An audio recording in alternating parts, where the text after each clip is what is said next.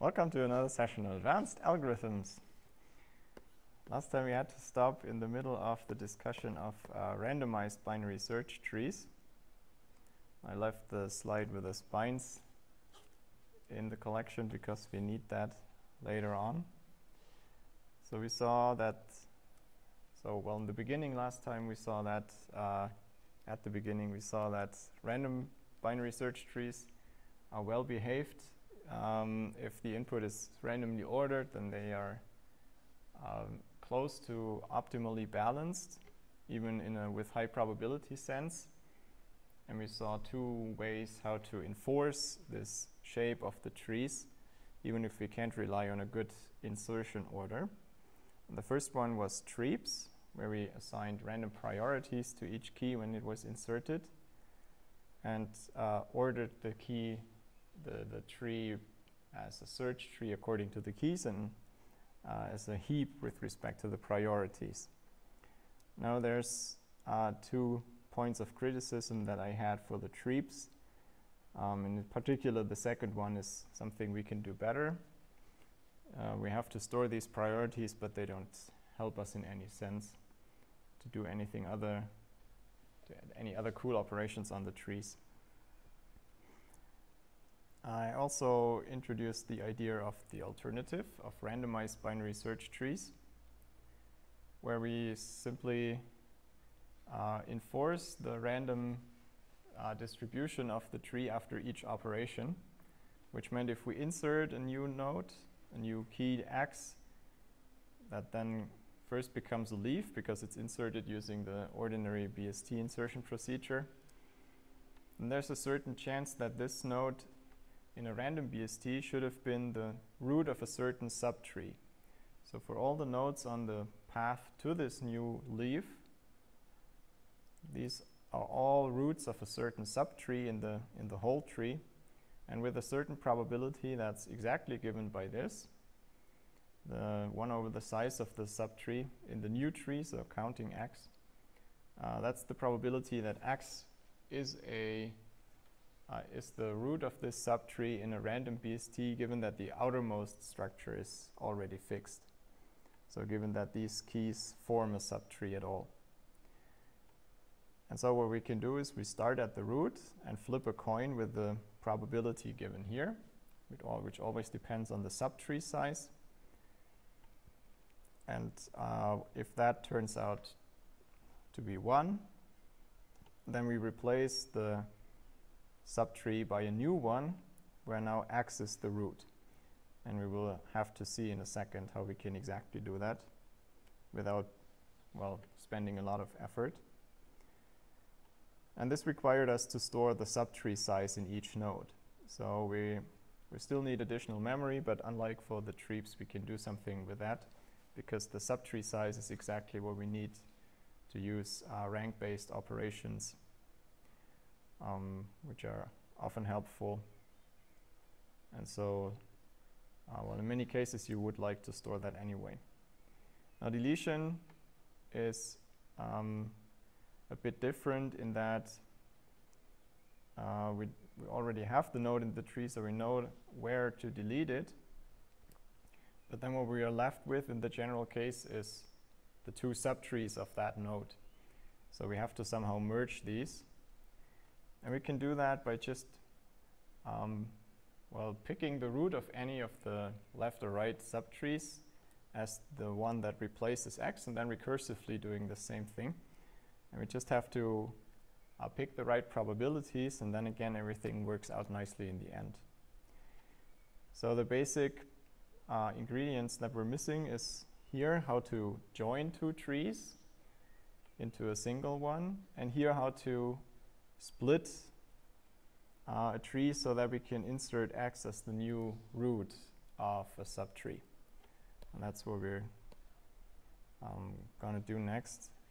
Here's the code for insert that just makes use of this procedure insert at root. This is a randomized procedure, as you can see here. It always picks a uniform number, which is between 0 and n minus an n, so one of n+1 choices, because n is the size before we updated it. So this is, in total, the insertion procedure has a third step that I left out. It also has to update the subtree sizes. That's something that you should do after coming back from the recursive calls. But I left that out in that code to not clutter it with that. So what the procedure does, it recursively descends in the tree. And as long as you don't find the key in this, okay, you already assume that it's not in the tree. So maybe there's a 0th step before. You first search it in the tree, and if it's already there, you don't do anything. If it's not in the tree, you know you either have to insert it left or right. And we need a base case for null.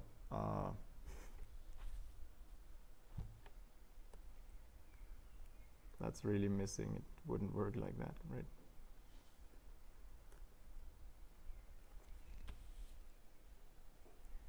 So we should add, if root is null, then we just return a new node that contains x. So it's the usual BST insert, but at each step, you flip a coin with the corresponding probability, because this is just one of these values. It's got the probability 1 over n+1, or as I said, n is the old size. And if that is true, then you insert x at the root, and otherwise you continue.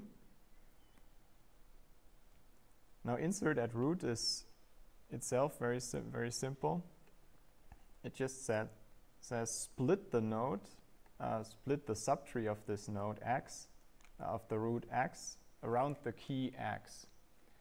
So conceptually speaking, this is given a tree and a certain value x, and then there's some way to cut this tree in half to have all the keys less than x and all the keys greater than x into separate trees. And once we have that, we can certainly just add x as the common root of these two. And then we return that. So, of course, the magic is in this procedure split. But this is also not really complicated. You can easily write it as a recursive procedure. And I'll just give you a small graphic representation, because that's, I think, much more readable than in code. Let's move it down a bit.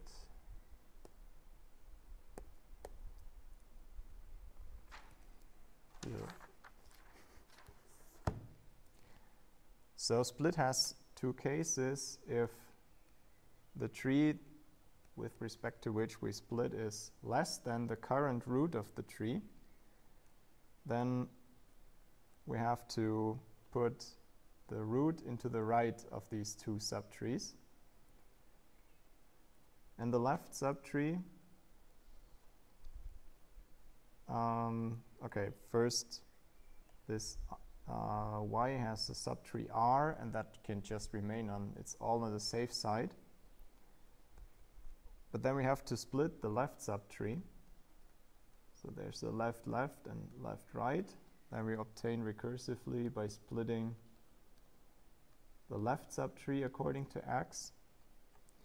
And then we just attach these two.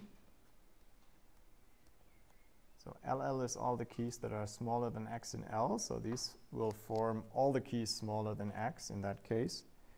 And for the larger ones, we just attach them to y. And the other case is symmetric. We then have, for the right tree, the two subtrees that we obtain recursively.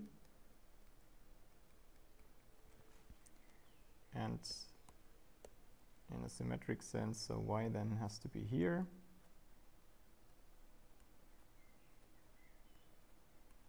And right is this one. So if you write it down like this, it looks a bit opaque how it actually works in a tree, but it's clearly well defined. And it fulfills this, this functional contract. the more interesting thing about this is that if the tree that split is given is a random BST, then the trees that it spits out, the two trees, are again random BSTs, namely of these smaller key sets, and they're independent. And this sounds kind of surprising maybe, but the point is just the trees that we return are just built from the structure of the input tree, and that was random by definition. So you can just again calculate that, well, by induction, the root of the tree has the right distribution, and then the subtrees have the distribution recursively. So it's actually, once you see the procedure, it's pretty simple, but maybe it's not completely trivial to come up with. Let's look at delete. Here, interestingly, I did not forget the null case. That's good to know. And the delete is, we go down the tree as long as we have the not yet found our key x. And once we found it, then we do an operation called join. And by the return, we just replace the pointer to the current node, which is root. We replace that by whatever is returned by join. And that way, root is actually deleted from the tree.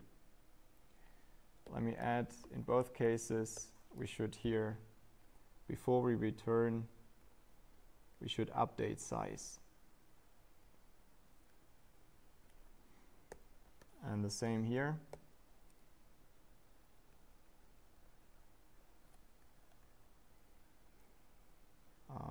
So here in that case, you should have it below these two.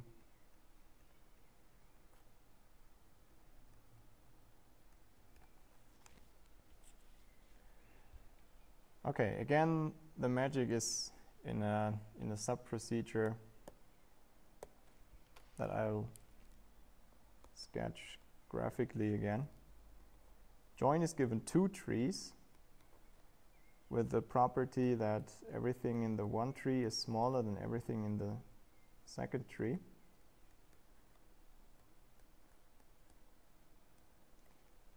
So all keys here are greater than all keys there.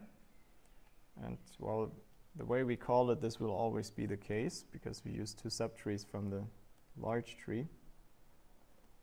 Now we again have several cases, but this time they're essentially random choices, except for the first one. So if both subtrees are empty, which in this pattern matching sense would actually be that both are just a leaf, right? Then the result is also empty. The interesting part is if, as I draw them here, they are not empty, then we have two different outcomes and we choose among them randomly. And these are the probabilities you've seen before. That's the probability that in the resulting, in the joint tree, either x or y is the root of the complete tree. Well, in this says x should be the root, so we make x the root. Then the left part of x must remain unchanged. And for the right part, we have these keys that are greater than x, but these are also all greater than x. So what we attach to the right child of x is just the result of the join of these remaining trees. Okay. And then symmetrically, if we make y the root, and what we attach here is join of complete left tree, and this part. And that way we again, so we obtain one tree that contains all the keys, And again, this procedure has the property if these input trees have a random BST shape with respect to their keys, then the resulting key will also be a random BST. So this is what I summarize here in the first theorem. Whenever we have any sequence of insert and delete operations, then the resulting tree is still a random BST. So randomized BSTs have the same shape as random BSTs. That's maybe the shortest way to state it. And we will skip the detailed proof.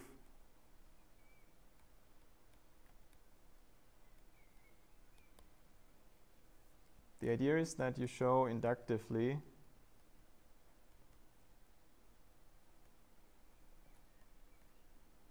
that these operations split and join have this randomness preservation property I just sketched.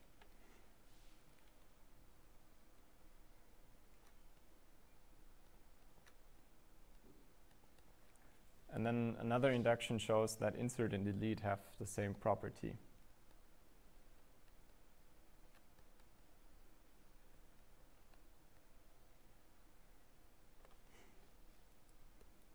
It's not really a very complicated proof. I think we have more pressing topics to discuss than in this class, so I'll leave that out.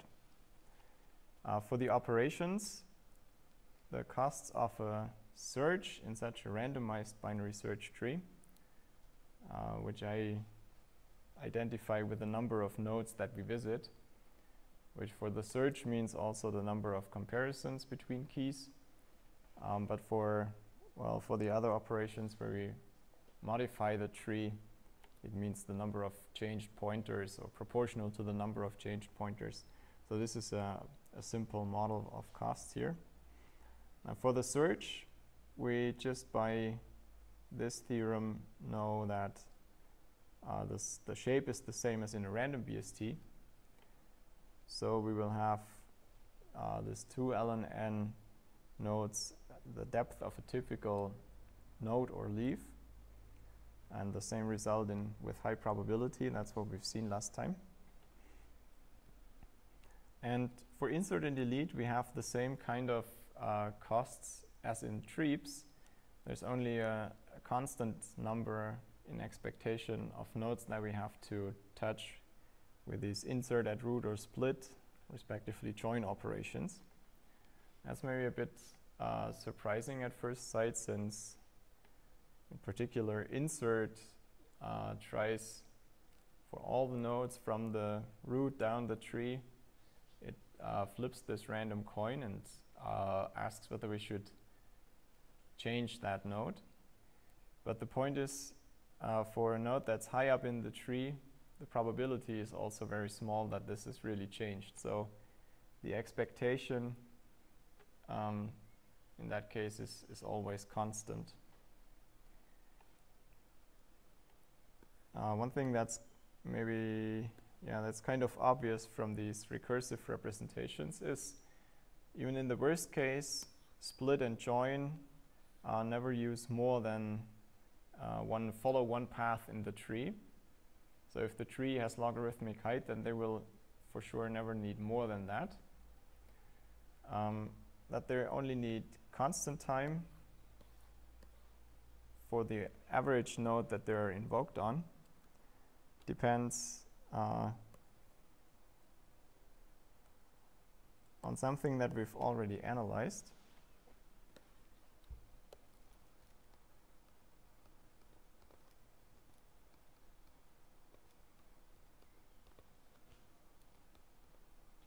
Namely the spines. But let me first write down, for number 1, this is just a consequence of the theorem above. And our result for random BST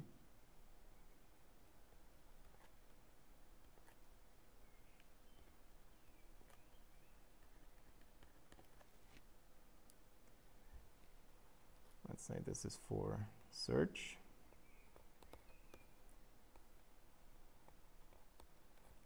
Now for insert or split, the point is that it depends on which node we invoke that. But you can show that in the resulting tree, so the output of split, when you add the new root again, I'll show you an example in a second. The nodes that we touched during the creation of this tree with split are exactly the nodes that we find on the spine.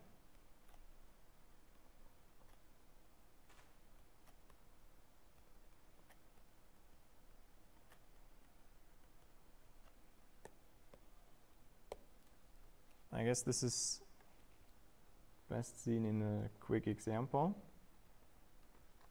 Assume we have this tree where there's a certain part of the tree that we are not so interested in. But then here is the leaf, and this stops.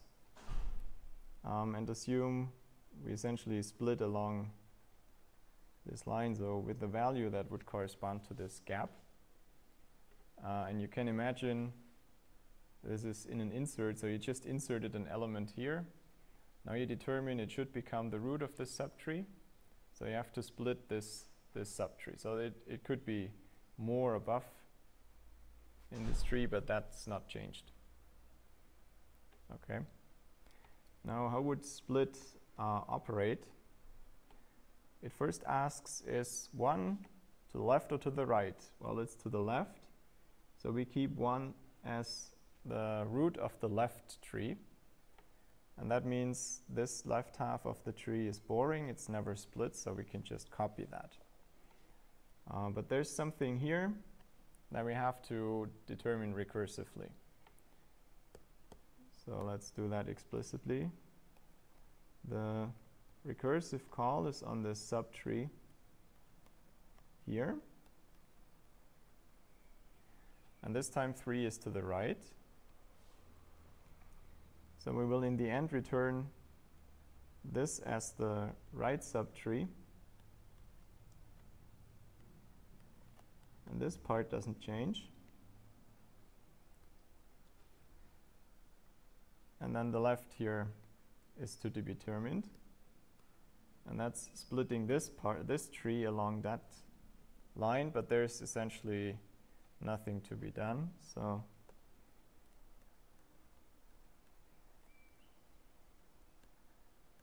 we just chop off a null pointer, so that's this. Now if we return this up, then at this point what we split, the right part becomes the child here, and this becomes the second tree that we return. Now we come up back from this, then we copy the right tree and make the left the subtree here.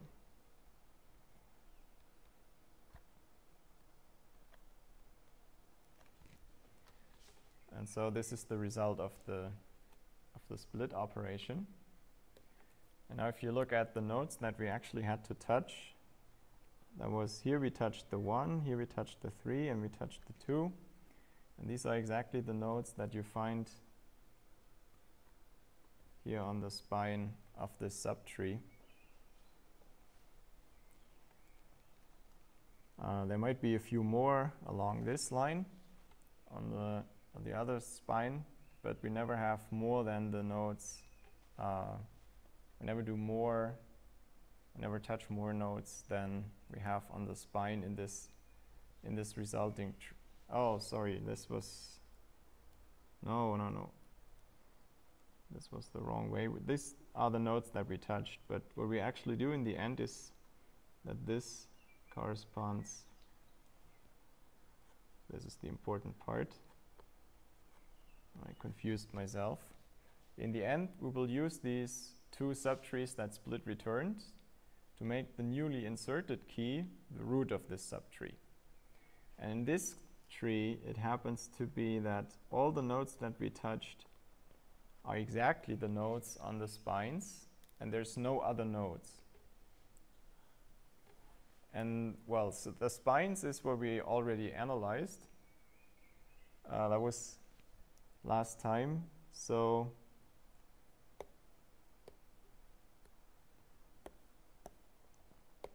that means for insert, we touch, so we analyzed it, what's the length of the left and right spine of the ith internal node. And essentially, for each insert, we know what the I is in the resulting tree, so we can even give the exact expectation in that case.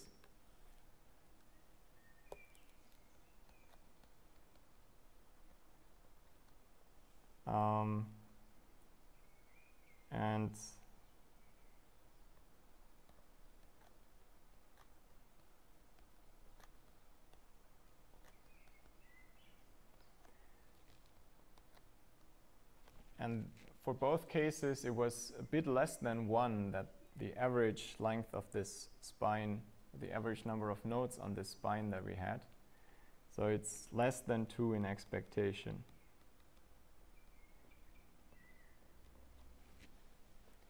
You might recall the analysis with these nice ancestor indicators and so on. Okay, so that was the part for split. The part for join is a bit similar, but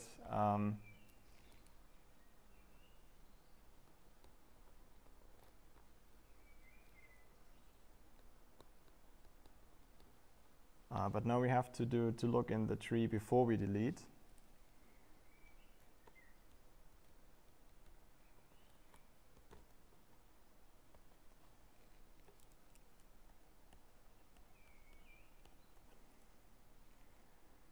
And I think in this case, we can't give such an exact guarantee. We can just bound the number of touched nodes. And the reason is that join is actually randomized, right? It's which of the subtree roots becomes the root of the final tree is based on coin flips.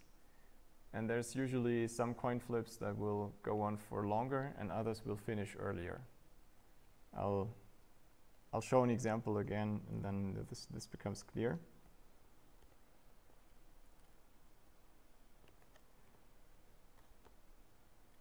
But still, we can say it's at most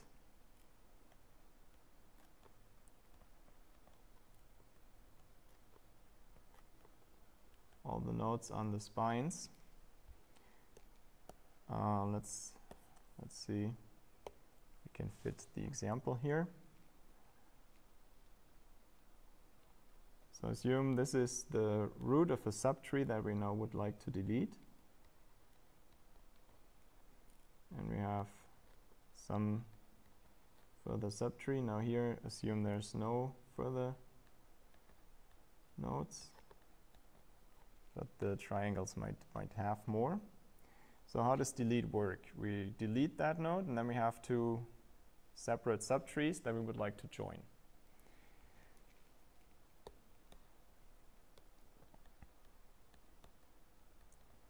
Now join is actually randomized, so we can have two different versions. Either this or this can become the root with a certain probability. If we decide to make one the root, then this tree is simply copied, and the right subtree is the join of this tree, and the complete right subtree. Whereas in that case, if we have the 4, then we copy that part. Then we have to join on the left side.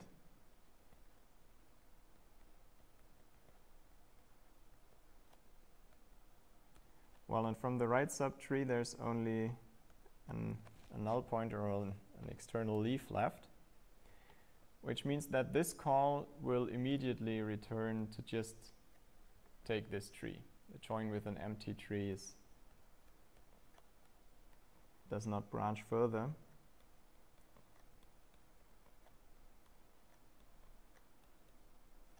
And in this case, we had to touch the node 4 and we had to touch the node 1, but we actually didn't have to touch the node 2. But in the original tree, the spine is all these nodes, so the 2 would have been part of the spine.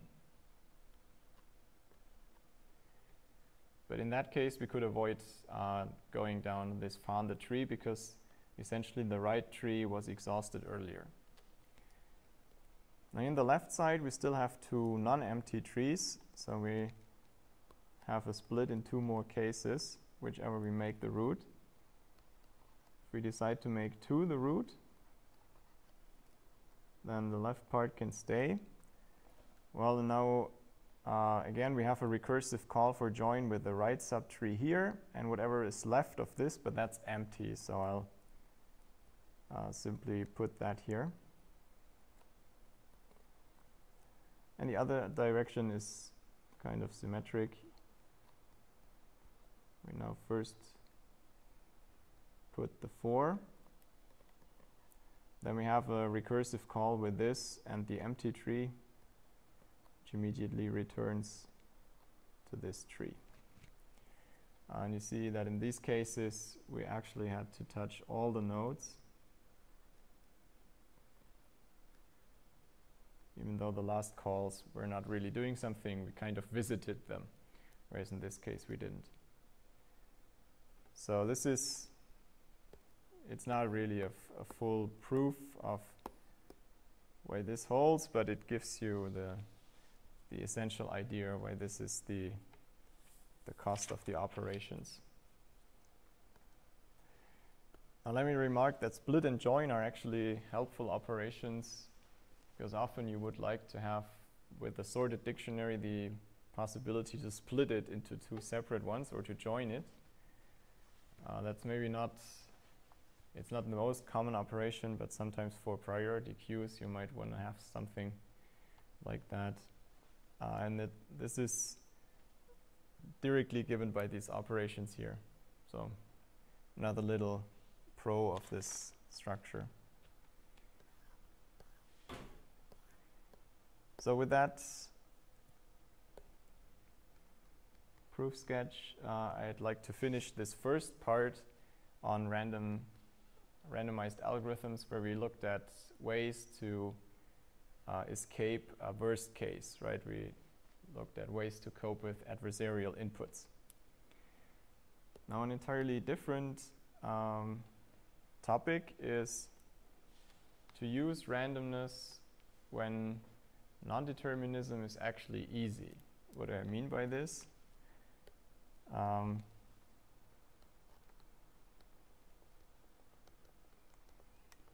So a problem in NP had the property that there is some certificate, and when we find it, we're happy because we can prove that the instance is a yes instance.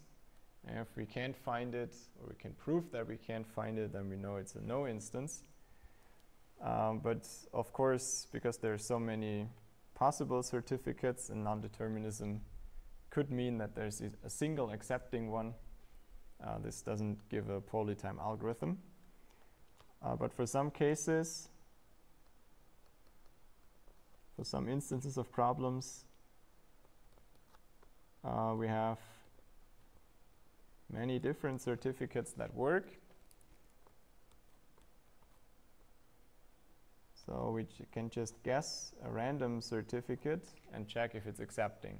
And if it is, we're in good shape, we have found one. And if not, then we can, at least with a certain probability, announce that the input is not in the language. And one example where we can come to such a situation is primality checking. So given a number, is it a prime or not? Or maybe I should call it compositeness testing, because what we're designing will actually be an algorithm to decide whether a number is not prime. I've already talked about the significance of this problem primes because it's easily seen to be in co-NP. It's not easily seen, but can be shown to be in NP because you can give a tricky certificate for a number to be prime using some theorems from number theory.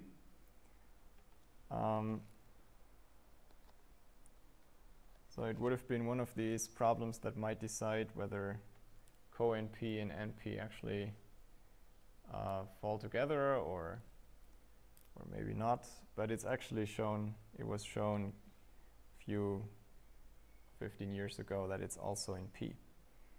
Nevertheless, the algorithm, the deterministic algorithm that was developed for primes doesn't help in practice too much. It's slower than the methods that we will look at now.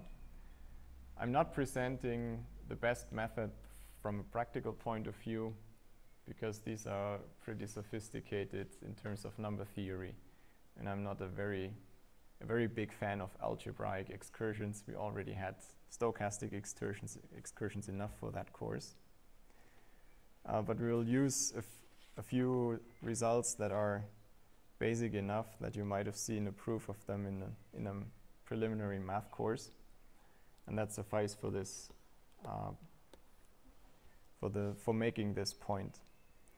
Now, just on a conceptual level, how can we make this formal? What do we mean by many witnesses or many certificates?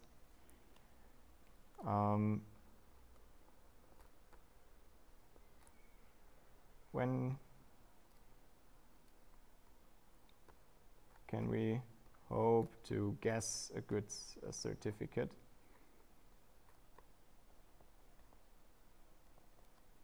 There's actually 3 points that we need.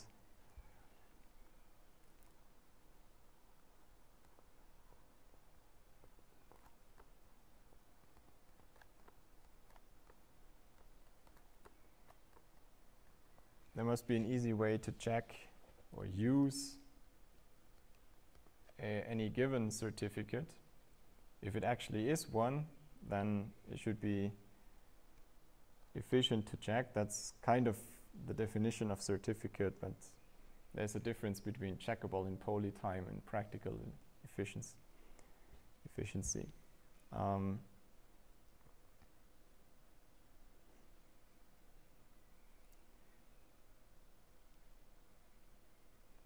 So I think the first 2 points essentially collide. Let's just take it 2 points.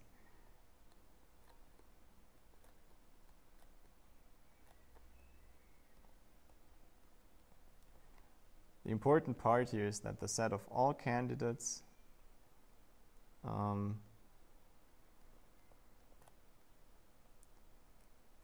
must contain many certificates.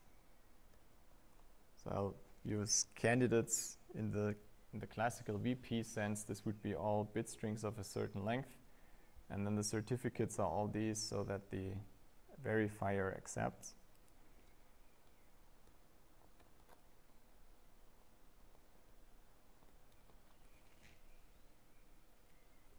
Well, and this many should be so that we can amplify the probability accordingly. Okay. For the specific problem of primality checking, the simplest statement that we can use for something like this is actually, well, we can actually do even simpler.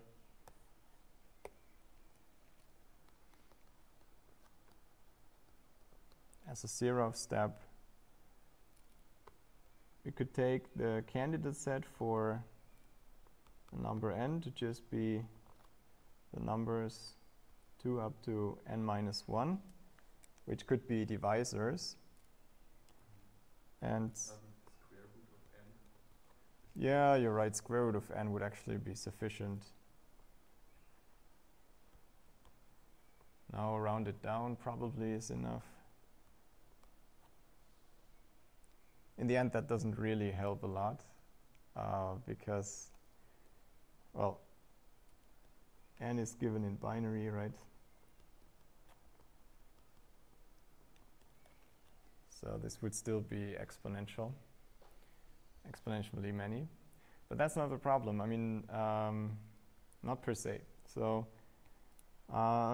you're right. If we have to check all, then we could stop at square root. The point here is a bit different. So this is the set of all candidates that we sample from. We're not trying to check all of them. We're trying to sample a random one and see if that's a divisor. So the candidates are this, and the set of witnesses or certificates is the set of all divisors of n. Okay?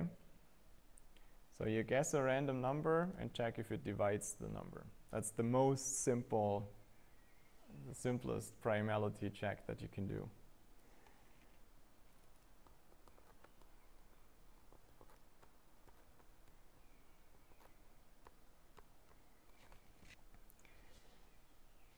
And in that case, it's not a problem that there are exponentially many candidates. The problem is that we can't guarantee enough witnesses. Because if n is the product of two primes, then there's essentially just these two primes that are witnesses. So witnesses to the fact that n is composite, but a lot more candidates. So we have 1 over n essentially probability to draw a witness. So it's not a complete failure, but you need many samples from that until you have a good probability to not mistakenly report this to be a prime. And at that point in time, n is too much because the number is given in binary, so that would be, I mean, I can write it's pseudo-polynomial, okay. But that's not actually of any value here. It's an exponential algorithm if we have to run so many samples. So that was the idea 0, if you like. We can do a bit better if we pull out some algebra results. And one thing is Fermat's little theorem. So it's little because it's not his last theorem, which are unrelated. So for any prime and any number that could be a divisor, if you like, if you take a to this power p minus 1 and then modulo p, then you get 1. So if the number is a prime, then you can just take any of these a's and check if this is true. And if it's not true, you know for sure that p is not a prime.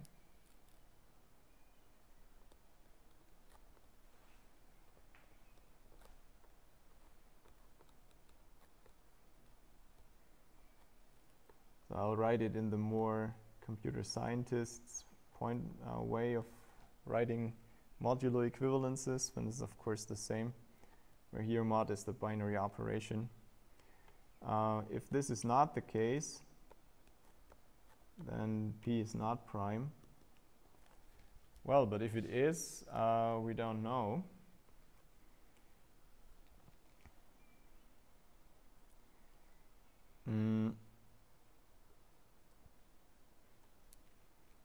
And the problem is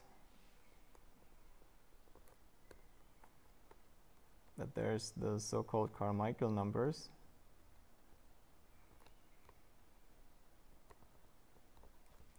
Which fulfill this property, so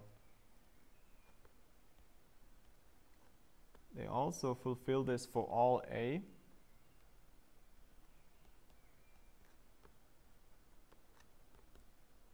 But they're not prime.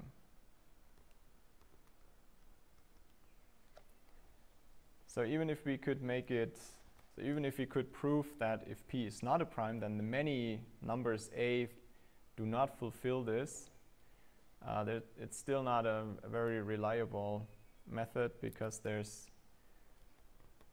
infinitely many of these, which is by no means a trivial result. It's just a result that I'm citing here. So this approach doesn't really work out, even though it's in principle of the right form. It's a bit too easy for giving a good primality test. So we pull out a bit more of algebra. Another classic criterion for primes, it's called Euler's criterion sometimes. And this is actually a characterization, an if and only if for primes. The problem is that we will, okay, so first of all, the theorem holds in general. For any odd number, but all the others are not prime anyway, so they're not interesting. P is a prime exactly when this condition is true for all values a. So Zp, that's of course essentially the numbers 1 up to p minus 1, right?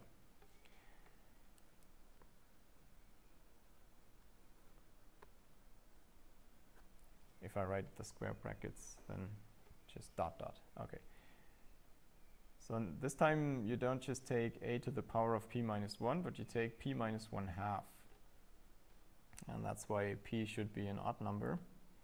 And then if the result is either 1 or, well, this is equivalent to minus 1 modulo p. So the version with 1 and minus 1 is maybe the more commonly stated one. So this is, again, a result I would not like to prove. But we can use this as a basis for our primality test. The point is that the criterion itself is still not sufficient. For a good test, we need that there's many witnesses. And, okay, for the case that n is odd, but also n minus 1/2 is odd. So we have an additional restriction. We can easily prove that if n is prime, then okay, for all of these, this holds. This is just the theorem. But if n is not prime, then half of the elements does not fulfill this criterion. So we have a good chance to just pick a random a and check if this is fulfilled or not. Okay. And again, not a full idea, not a full proof, but just a rough idea.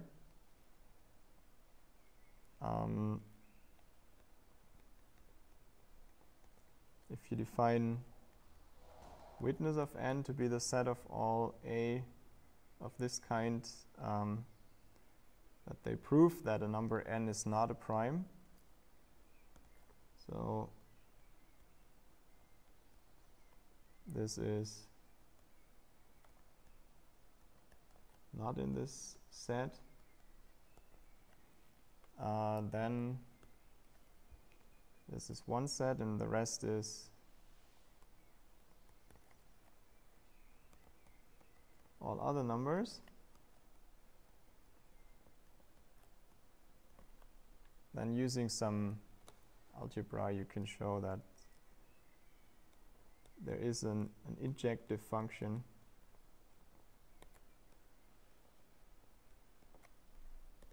from the set of these non-witnesses to the set of witnesses. And if this is injective, then that means, of course, that there's at least as many witnesses as non-witnesses.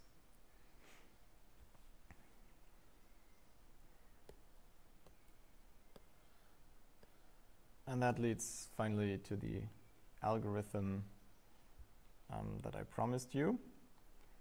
it's got a restriction that inherited from this theorem n must be odd, that would be fine, but also n minus 1/2 must be odd.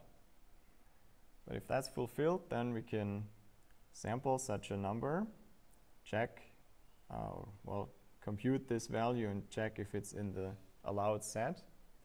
If not, then we know it violates Euler's criterion, so we can output n is not prime. And if the result is in this allowed set, then we can say probably prime. We might be wrong because we know there's half the numbers a that even for a prime, for a non-prime, might give this result. But we can, of course, then repeat this to amplify the probability. And even in the given form, this is a one-sided error Monte Carlo algorithm for the language of composite numbers. So which means whenever you say, yes, it is composite, it is not prime, you're sure. And for primes, your answer is at least correct half the time. Okay, this strange condition above you can also translate to, if you take n modulo 4, then the result must be 3. So this is kind of excluding half the interesting numbers, which might not be so nice. I don't know whether I have it on the slides. So it's possible to drop this.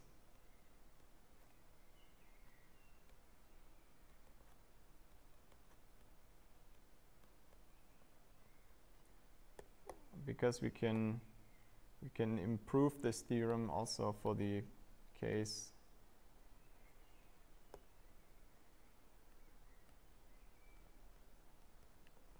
that this is 1.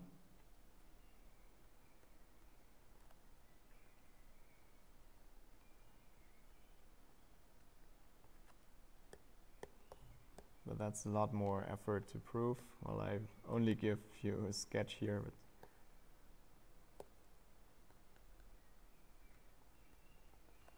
that requires much more algebra.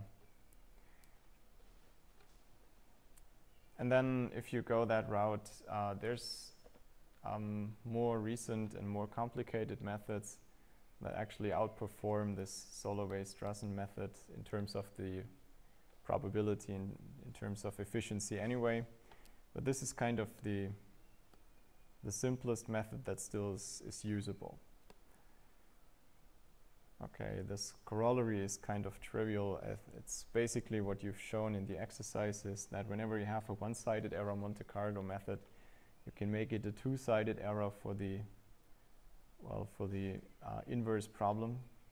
So here we detect composite numbers, but we actually want to detect prime numbers. But of course, you can, by accepting errors in both directions, you can do that. Even for the restricted version of this primality test, there's a sensible application. And this is really a practical thing that's relevant in cryptography, namely sampling large primes. So you would often like to be able to generate a random number that's prime and a huge number, so with a few hundred digits. And a simple way to do that is essentially to just keep on drawing numbers and use the Solovay-Strassen algorithm to check if it's prime or not, right? And now this is giving a few more details, but it's actually just the idea that I mentioned. If you sample a few random bits and compute the number like this, where you make sure that the first bit is always set, otherwise the number might be too small. And also the least significant bit is always set, that gives you an odd number. Okay, and the way it's written down here, you're not restricting to the case modulo 4 is 3. So if you add another, if you replace another of these random bits by a 1, you can make sure that you always consider random numbers that are modulo 4, that are 3 modulo 4, right? and then you can use the restricted version, or you take the general version that accepts any kinds of odd numbers. And then the trick is to repeat this a certain number of times. So first of all, for each number that you sample, you do a certain number of independent runs of the primality test, because you have to amplify the probability of this one. And then also the whole procedure is iterated a several number of times in case you have not found a prime yet, because you wouldn't want every other time to return to the user, sorry, didn't find one. You just keep on doing a few more times. And these numbers are chosen so that you get a reasonable guarantee.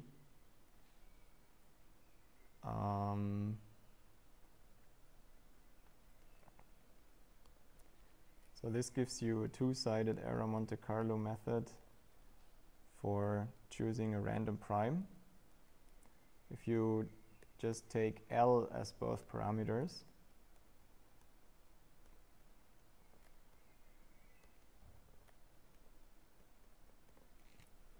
so L on one side was the length of the number in bits, and K always says, also says the number of repetitions of the primality test is sufficient if you use it L times.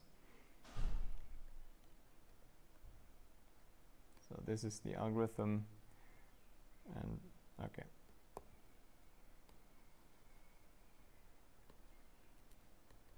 Is two-sided error Monte Carlo method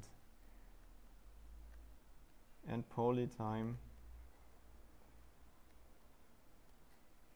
for generating primes of length n.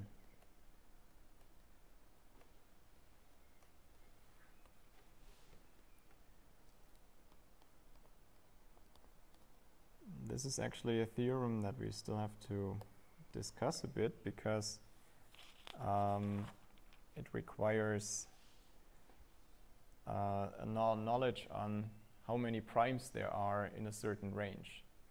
So with primes of length L, so with exactly L binary digits, there's still a lot of such numbers, roughly 2 to the L. But maybe for some L there isn't even a prime in that range. Might that be possible?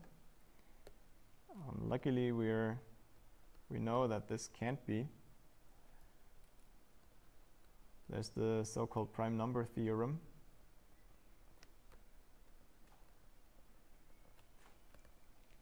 which says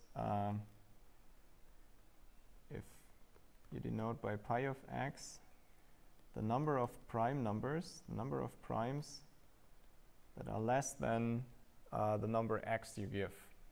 Okay, so that counts all smaller primes. Then you know asymptotically for large x, this behaves like ln x divided by ln x. So if all numbers were prime, you would just have x. Now it's not quite that, but it seems that there's a lot of primes. It's almost a fixed fraction of all numbers that's prime. It's a bit less because you divide by something that goes to infinity, so it's still, in a sense, small o of x. So it's less than a fixed fraction, but still there's many. And there's another result called Bertrand's postulate, that for every number, so there is a prime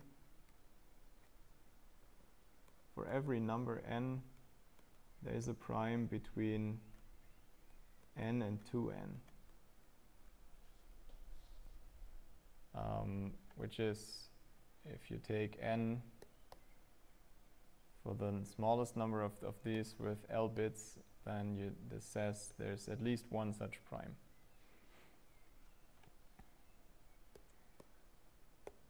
So in our algorithm, we draw a uniform number from this interval 2 to the L minus 1 up to 2 to the L minus 1 down. That's by this, well, we could actually restrict this to the odd numbers, but that doesn't make a very big difference.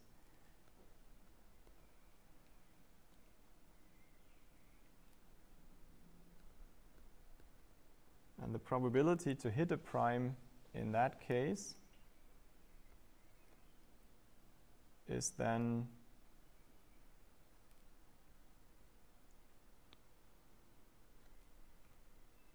very roughly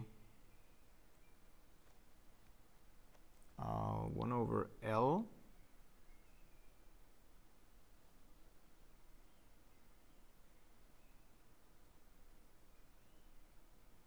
why is that?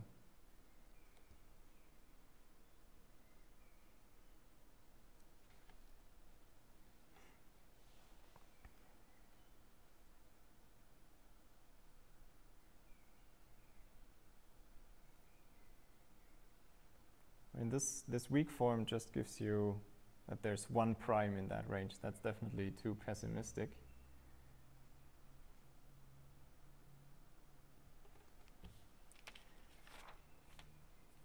I guess we should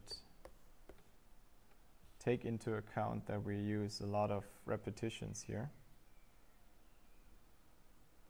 But this should be in every iteration, otherwise that wouldn't work.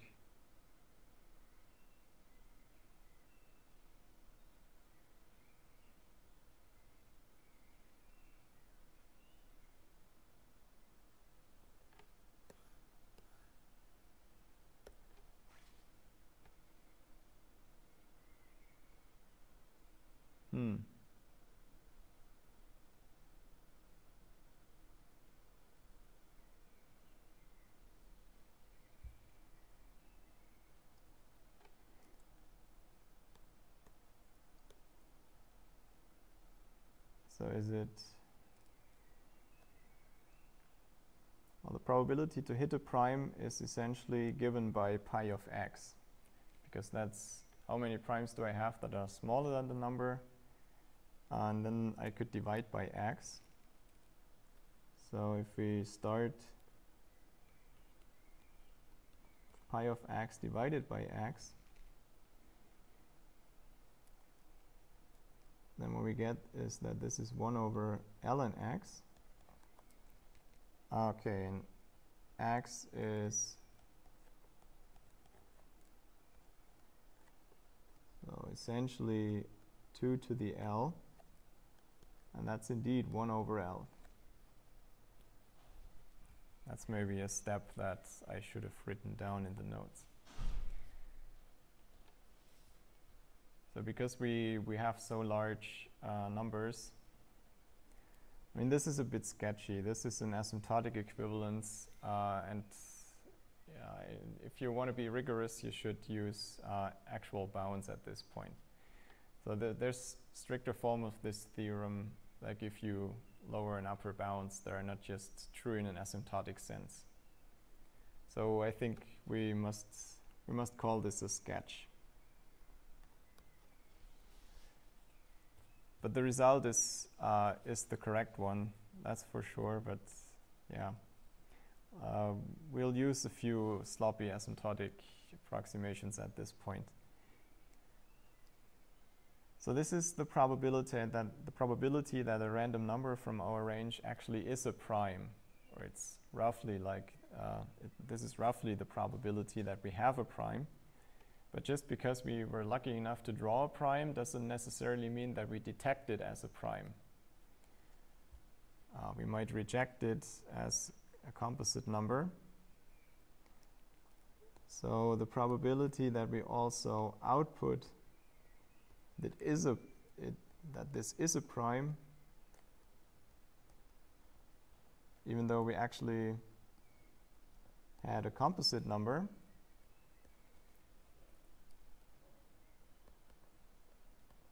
is bounded by this. For a single run of Solovay-Strassen, that would be probability 1/2 because it's a one-sided error Monte Carlo method.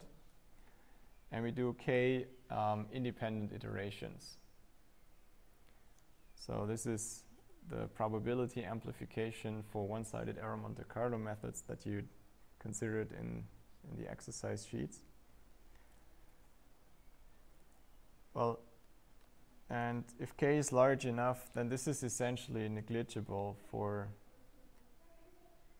large k, and well, we even choose k equals L. So this probability goes down exponentially fast. So it's very unlikely that we will output a wrong prime. And this is, of course, an important property of such an algorithm. We wouldn't like to have it return wrong numbers that are not actually prime, but we can't completely exclude that case.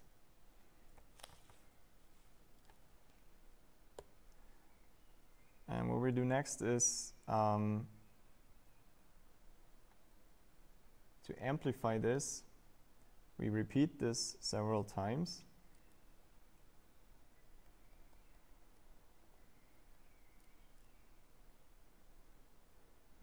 K is already gone.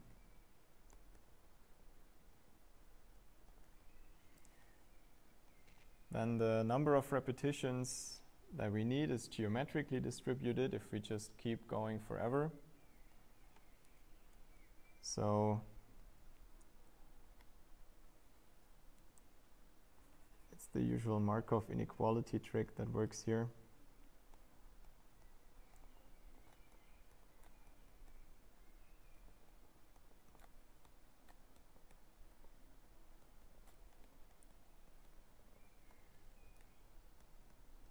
That's geometrically distributed with this parameter. So that's the probability to succeed in one step. And well, then you know the expected number of iterations. It's just the reciprocal. So L iterations would be needed in expectation if you just continue sampling.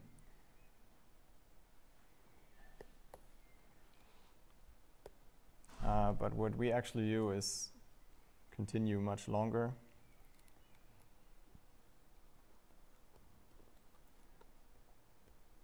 Two L squared iterations.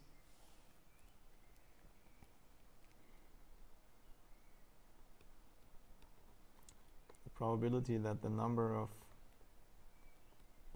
of iterations that you need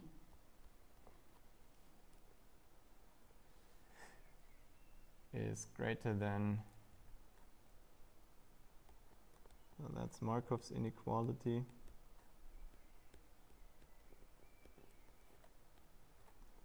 Now we just determine this to be L. And if we insert 2L squared, then what we find here is 1 over 2L. And well, for practical values where L is like 300, 500, this is essentially small enough. There was a comment on the running time that I wanted to make. So we do an L squared number of iterations, and then each has to do this Solovay-Strassen. This L number, L times, that's already cubic. And here you have to compute these numbers. If you do it simply, then the running time will become O of L to the 5th, which is certainly polynomial, but also not very efficient, right?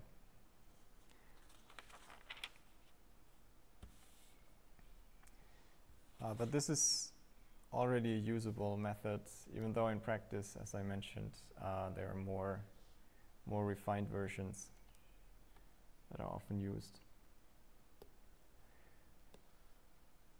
So far for primality checking, that was an example of this theme. When we have many witnesses, then we can get along with just guessing one. And I mean, there's many more algorithms that are like this, and they become more and more complicated because you can often reformulate a problem in a different way, so that a different notion of candidates for certificates comes up, and then you can try to prove that there's many of these, and so on and so forth. But I want to discuss something else for the rest of the time, which was the third part of the third category that we had for randomized algorithms. That's fingerprinting. And the core idea of fingerprinting is hashing, which you of course know. So we have some universe, just to fix a bit of notation, we have some universe U, which is all allowable values. And in the simplest case, we want to store some dictionaries, so a subset of U. We assume that the universe is very large, and we now use a function h that maps the universe into some range R, and that should be much smaller than U, so that we can use R as, for example, the address space of some hash table.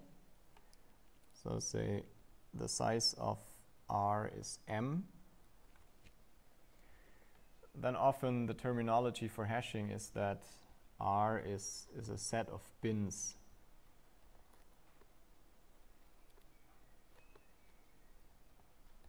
So the function h assigns one of these m bins to each of the elements of the universe, and that gives you a partition.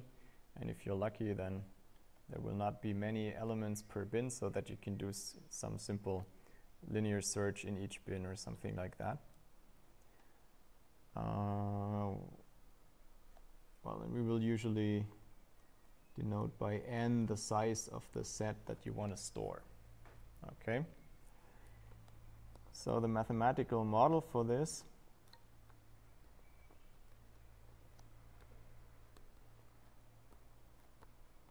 is to throw n balls into m bins.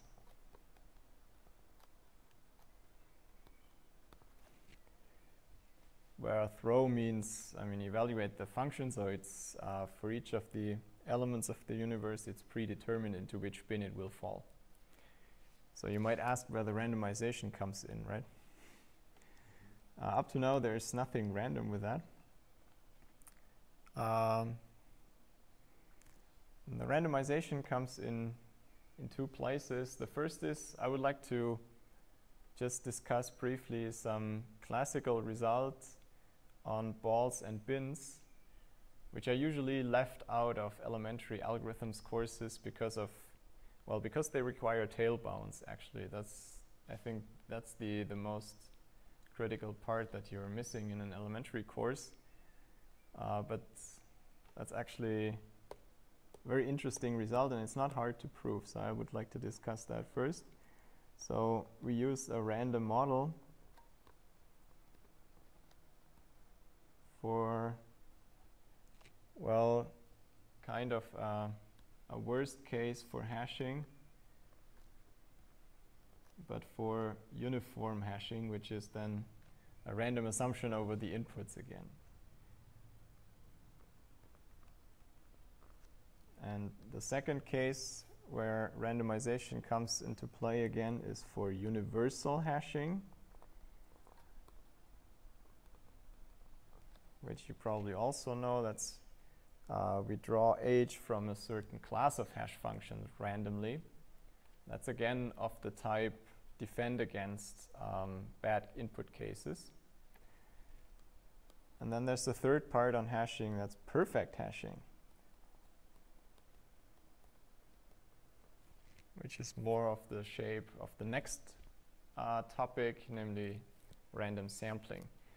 And these terms are so similar that it's easy to mix them up. So uniform hashing is an assumption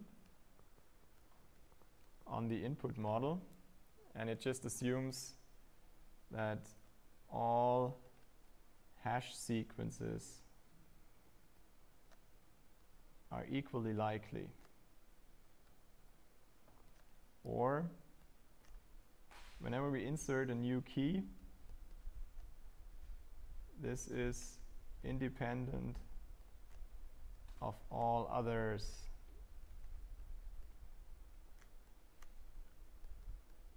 of the hash values that we've seen before.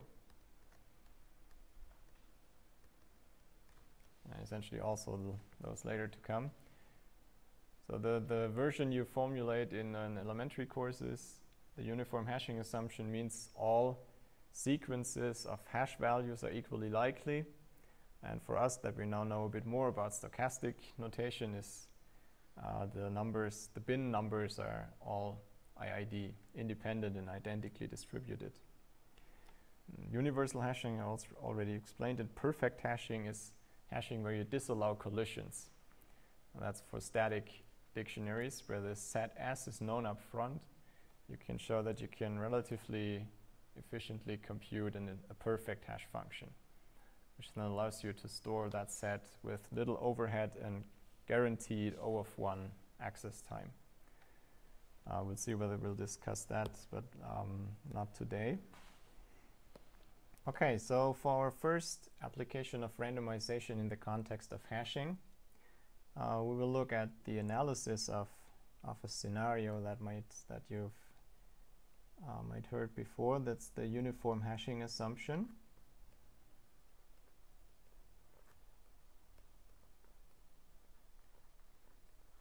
Which assumes that the hash value for each new item we insert into our hash table, that they are identically distributed and independent and uniform. So each new key is uniformly chosen to fall into any of the bins that we have in the hash table, and that's about the best that you can hope for. That's the best possible hash function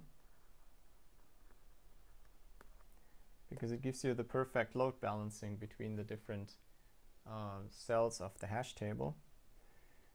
The interesting thing is, for one thing, in many practical applications, where the keys that you insert actually follow some unknown distribution that depends on the application, there you often have this assumption holding true even for a fixed hash function within a good approximation.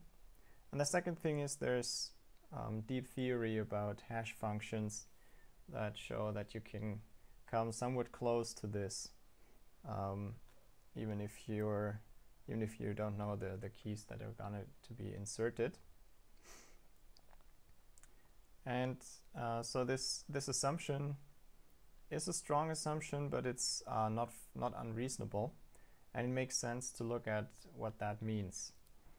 Now the mathematical model is abstracting a bit from the hash table and just says we have a number of bins, m bins, and we throw n balls,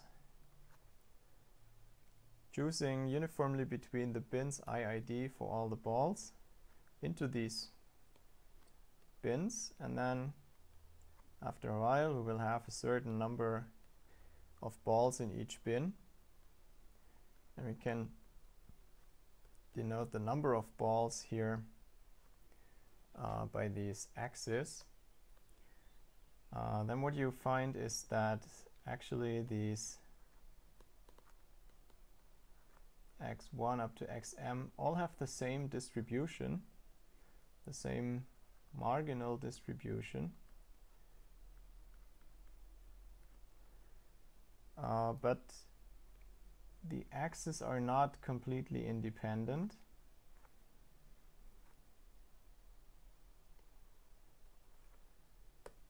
Because they have to sum to n. And therefore they are, if you fix all but one, then the last one is completely determined, so they cannot be independent. Still, they are not so far from being independent because, well, the dependence is of a specific kind that you can actually deal with, but this is nothing we will go into detail. So from this, it directly follows that the expectation of all of these is the same.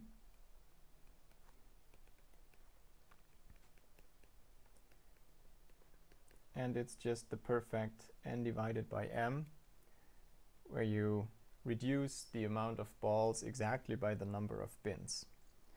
Now the interesting question is how close the typical values of these axes are to the expectation. If you look at the single one, then this will be pretty concentrated. In a kind of informal qualitative sense, it will be concentrated around its mean, because we know that the binomial distribution is concentrated if the number of repetitions is large.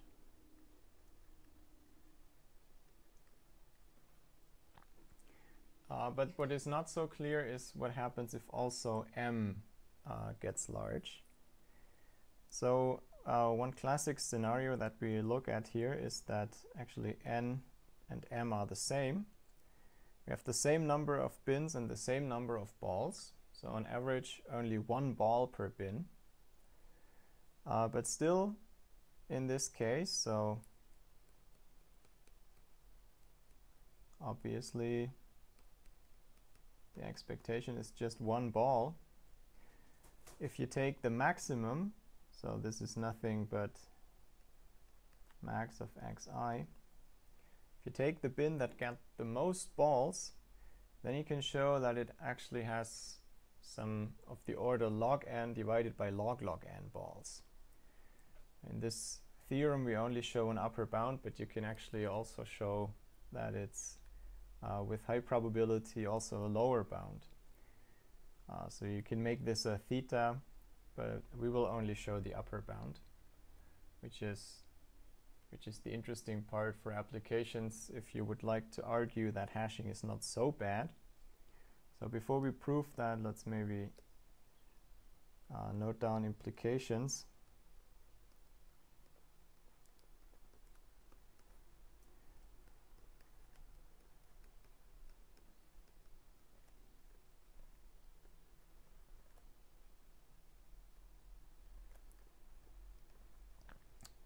So all of the implications are under the uniform hashing assumption, which I talked about before, is reasonable enough to assume it here.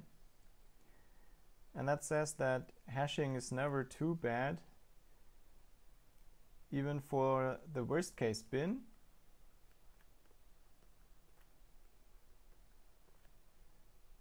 It's still a tiny bit better than a BST search, because that would be logarithmic or binary search if we have it sorted. Right? On the other hand, if worst case is important, so if we need a guarantee for every single access and not just in an amortized sense over a sequence of accesses, it's, well,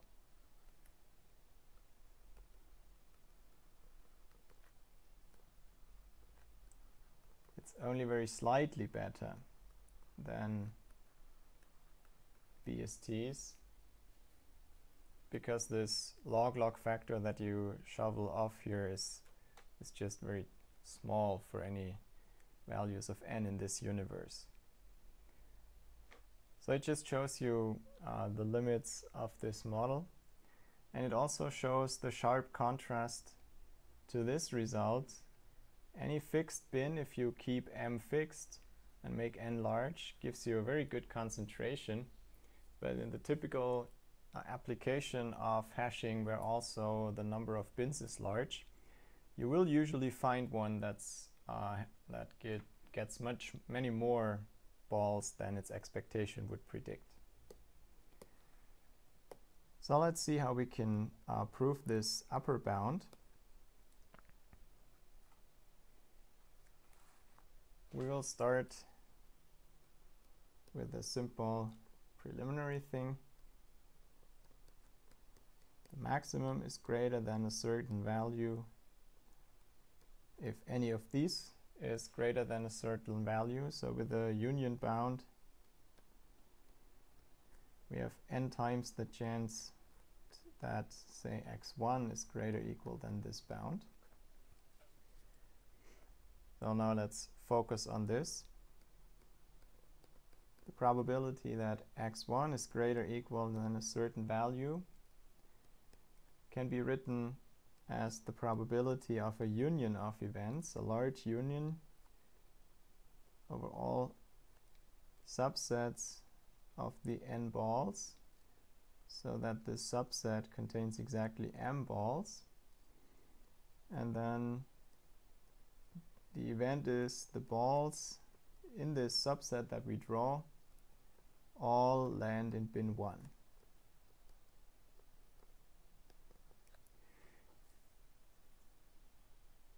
So certainly if x1 has more than m balls, then there must be a subset of size exactly m so that this is true.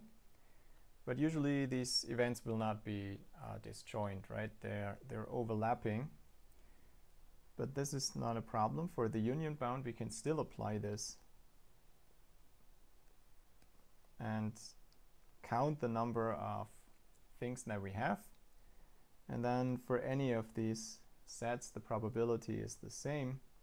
It's just the probability that these I balls land in bin 1.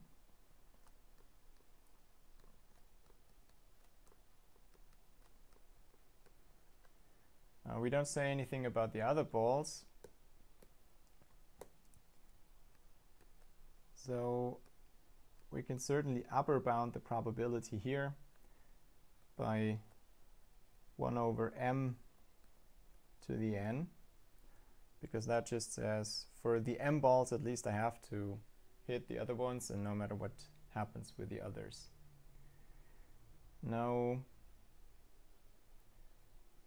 recall that actually n and m are the same.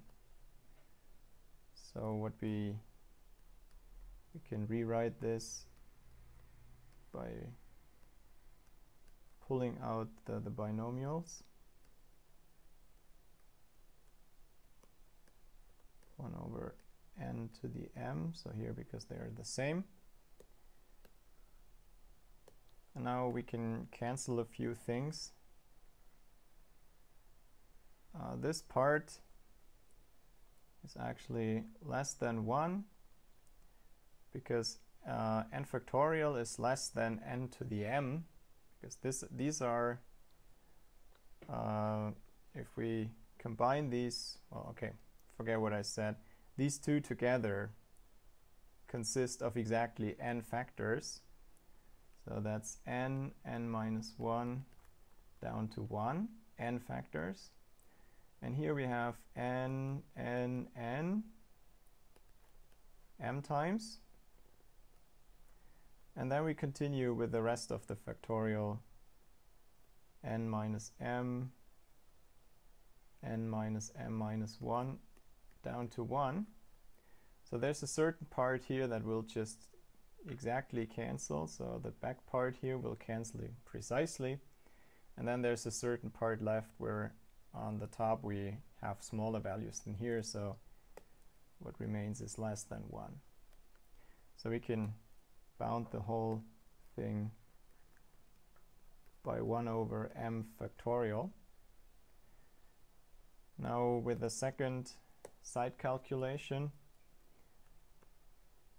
you know Stirling's formula, which gives you an asymptotic value for m factorial. And you can actually show that the first term of this asymptotic expansion that the Stirling formula gives you is an upper bound. So Stirling's formula, which in the simplest form says m factorial is asymptotic to this term, and you can give it with more precision, with more terms, and you can show that this is actually an upper bound.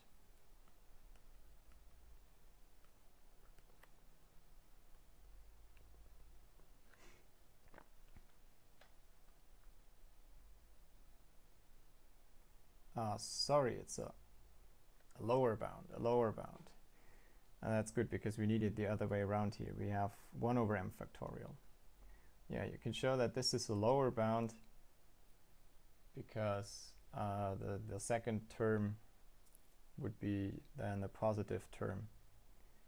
Okay, so 1 over m factorial is given by this, and well, we can simply drop this term,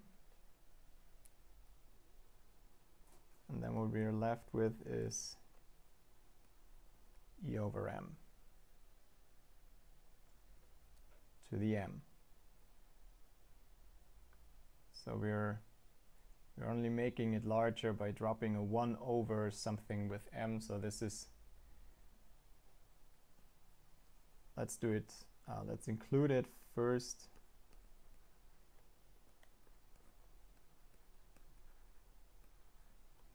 And then you notice that this is less than 1, so you can drop it. So we have this nice shape, e over m to the m, and that's what we will use. So let's give this a name. Now, for the claim, we're again considering the maximally loaded bin, and we're claiming that with high probability this bound holds. So we have to show that the probability to be larger than c times this bound must be polynomially decreasing. So in the following I will drop these parentheses around the nested logarithms. It should always be parenthesized like this. It's just unnecessary clutter in writing. We assume in the following that c is greater than 3, and that's fine because all that we have to show is that for every constant, so that we bound the probability as n to the minus d, there's a c, so that we can show this. So let me write down that.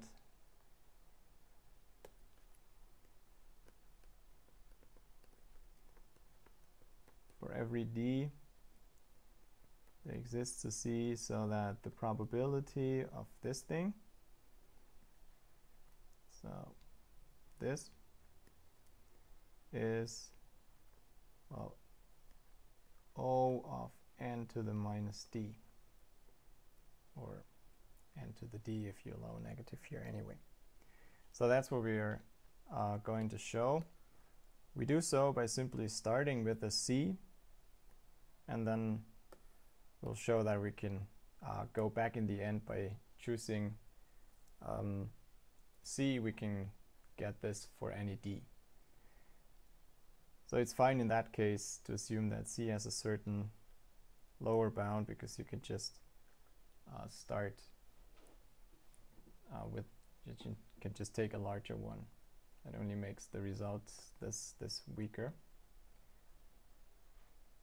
Now the first step is to apply the union bound. That was the very first part. So n times the probability that x1 is greater or equal this c ln n over ln n.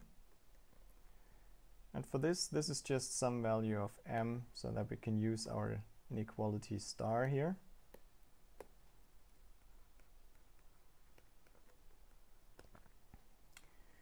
no, guess we need a bit more.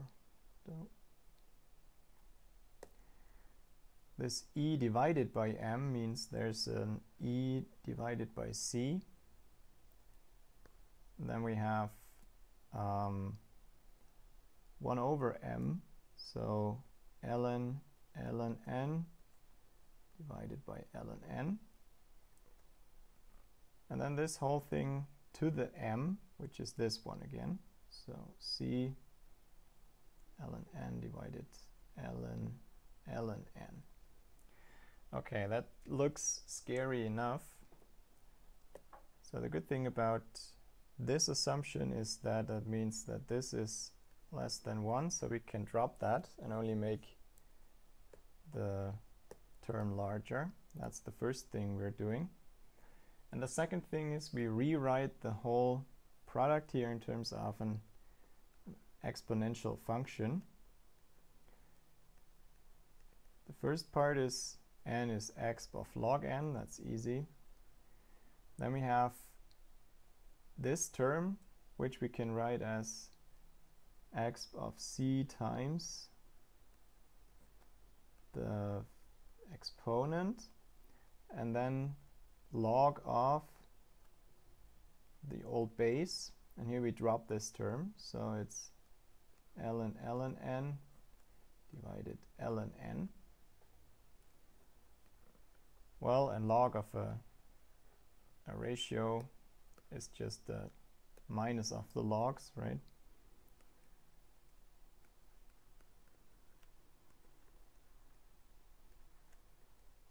That means for 1 we have, let's pull this log out, then we have c divided ln n, and then the upper term is a c log n, triple log. And for the second term, we subtract because we divide.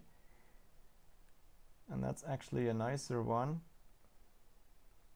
because there the log n below, the log n from this here and the log n below here, they just cancel. So it was log n divided log n, and that just goes away. And now we can combine these two. And indeed, we can just pull out a certain number of these. So this is a 1 minus c times log n that we can move out. So if we pull out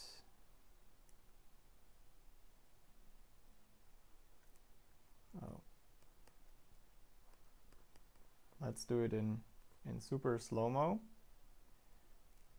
We have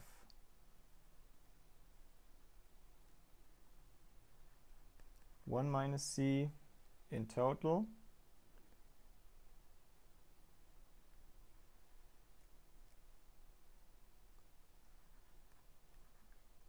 You can write that as 2 minus c minus 1. Then we're back at the same. And then another term for this.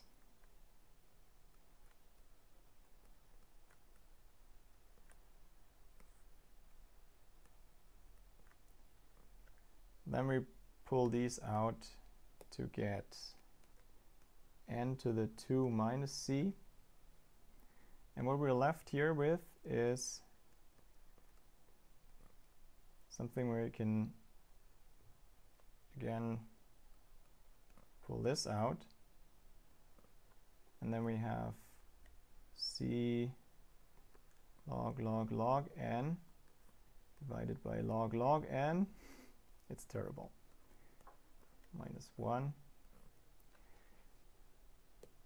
And now you notice that a triple log grows asymptotically a good deal slower than a double log. So this whole term is small o of 1, if you like. And that means for large enough n, it's less than 1.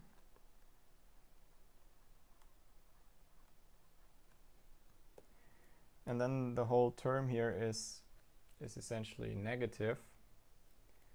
So what we have is that then the whole argument of exp is negative, and then this is less than 0. So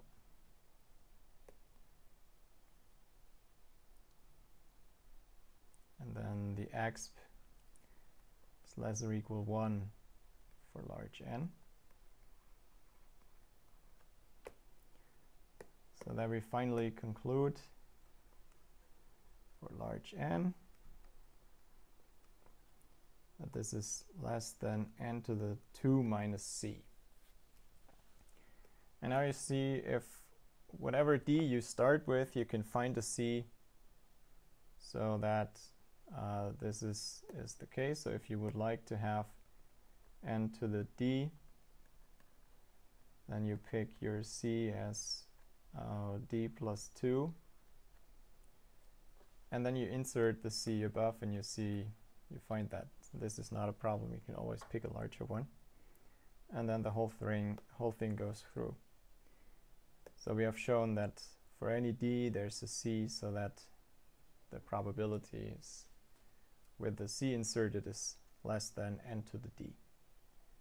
And that's the statement that we claimed that with high probability bound.